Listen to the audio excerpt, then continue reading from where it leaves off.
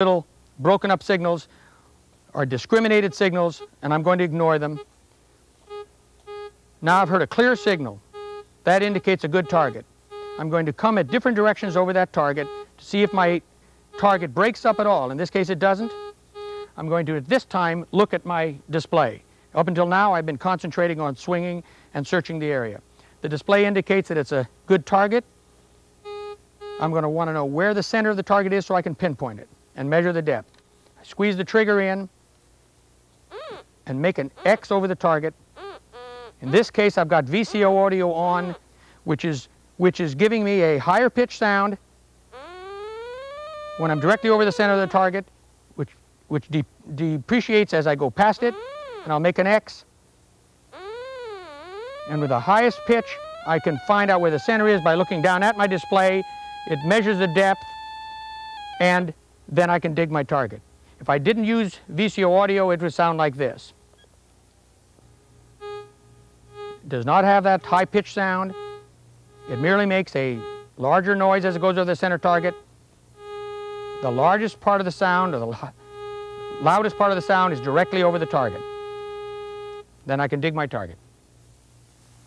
We'd like to take this opportunity to give you a few of the golden rules, or what we like to call the code of ethics. You know, each of us has a responsibility to the rest of the people in this hobby to maintain ourselves in the proper way.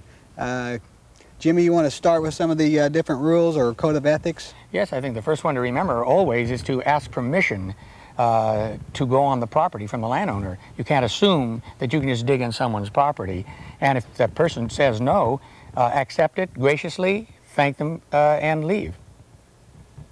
Right. And, you know, if they do allow you to detect on their land, you would want to, you know, if you open a gate, you want to close a gate. You just really want to treat their property in a way that you would want your property to be treated. So just, you know, treat their property in the proper way. And I think also remember that to observe the laws of the particular area, there are different regulations in different parts of the country that apply to digging things out of the ground, and you should know those before you enter an area. Right. And, you know, but if you get permission to hunt an area, you want to go ahead and get an agreement with the landowner so that once, if something good would happen to be found, there wouldn't be any arguments on whose it was or any hard feelings over it. So just have a verbal understanding as to, you know, what they would like to have and what you would like to have if you do happen to find something good. That's right, and so much of this is common sense and common courtesy. We all are wearing pouches so that when we pick up trash, we can put it in the pouch and carry it out with us. And probably the most obvious thing is how we leave the ground behind us. We need to know how to dig a hole. You know, Keith, I noticed a lot of people, if they happen to dig a bad target, rather than putting it in their pouch and carrying it away, they'll just stick it back in the hole and cover it back up again. Their thinking is that, you know, the person that comes along behind them, who cares if they have to dig a bad target again. So, you know, have respect for the rest of the people and the landowners. If you dig a bad target, don't put it back in the hole. Put it in your pouch and carry it home and throw it away in the proper manner. That's exactly right. And I think it's important, too, when you ask the person to dig, that isn't just a general, can I dig on your property? Find out exactly where that you can dig. There's some people who don't assume that you would not go into their garden bed, for example, or their vegetable garden. And you might think that he gave me permission to dig here. I can dig anywhere I want. So have that clear at the beginning. Right. And then explain to them how you dig. A lot of times that will gain you permission where you might not otherwise. If they understand that you're not out there with a big shovel and digging a big hole, and, you know, that's also an important part of it. And while I just hit on a subject there, you know, use the proper tools for the areas that you're in. You don't want to go down to the hardware store, buy a full-size shovel and head out to your local park. You're going to get shut down in a hurry. So, you know, you dig with small, inconspicuous tools, unintimidating tools, and just use common sense in items like that. Yeah, that's true. That's right. Just showing the property owner how carefully we treat their property when we dig a hole is very often the key to getting access to the property. Yeah, because you may want to go back again sometime.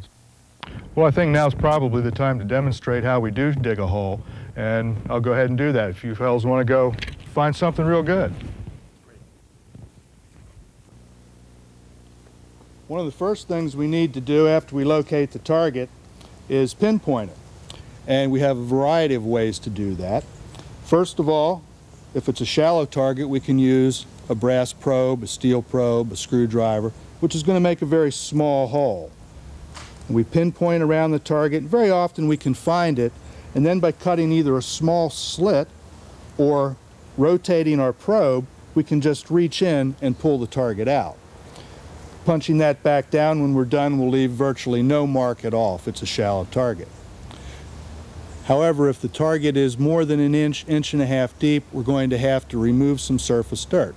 And the best way to do that is with a small digger. We prefer that after the target is pinpointed, that we dig a three-sided, sort of a horseshoe-shaped plug, being careful to keep it even around the edges. And then we can reach in and fold that back. At this time, we're probably going to find that the target is even deeper, but it's a good idea to go over it with our metal detector to make sure that it wasn't a small item that was caught in the clot itself. If in fact it is deeper, we take out our drop cloth. We lay that down so that the dirt that we're going to remove from the hole can be placed on the drop cloth. Normally when we take it out, we'd either run it across the coil, or when we have enough out that we think we've probably found the target, pick up the detector and run it across the drop cloth itself. The beauty of this is once we've discovered the target, we can pick up the drop cloth and shake that dirt right back into the ground. This is particularly important if it's been a muddy situation, there's been rain in the area. Now you want to fold that three-sided plug back down, and when you stand up, putting some pressure on that, now we see an area that has not obviously been dug. Having recovered the hole, I'd like to review some of the techniques and the tools that we've been using. The drop cloth, of course, is going to keep the residual dirt back in the hole when we're done. We have our digger for digging plugs more than an inch to an inch and a half deep, down to 3, 4, and on from there. We have a probe, screwdriver type tool for digging the very shallow tools, rotating it and just pulling the target out of the ground. Notice that we are all wearing pouches. Pouches may seem simple, and in fact they are, but they need to be used properly.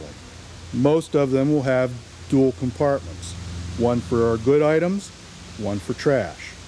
The trash pocket should be used, it's there for a reason. You can have a nail apron, but again, that should have two pockets, one for trash, one for treasure. That will encourage you to carry out the items that you dig that really aren't treasures, but you want to get rid of them when you get into another area.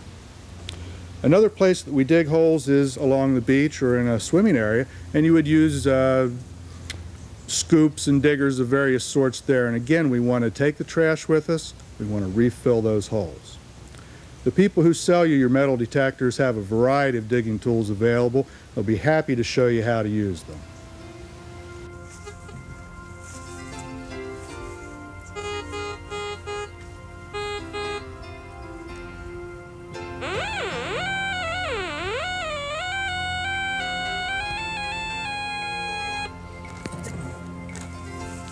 Pretty good sound there, Jimmy. Oh, yes, I'm going there. Yeah.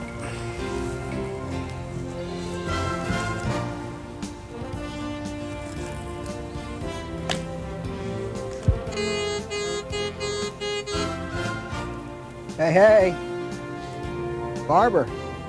Terrific. What year you have? 1908. Nice coin. Good Nice luck. Did you find something interesting? I just found an old dime. Ah, Oh, great. look. What year? 1902. 1908. 1908. Don't have my That's glasses very- on. Huh. How many more down there do you suppose? Well, we just never know. That's what's great about this hobby. We have a booklet here with an old map that shows that out here in the backyard is where at one time the woodshed and the outhouse were located. Yeah, there so could you're be. kind of in the right area out here in the back. Could be a lot of stuff out there somewhere. Gosh, that's interesting. Isn't it though? It's got the old path here. Right. The powder room. Right. Powder room. Oh, fun. Well, I'm anxious to see what else we can find. Sure thing. Go ahead. Okay. Thank you. That's Yes, very interesting. You're welcome. Thanks a lot for the help. Good job, Randy.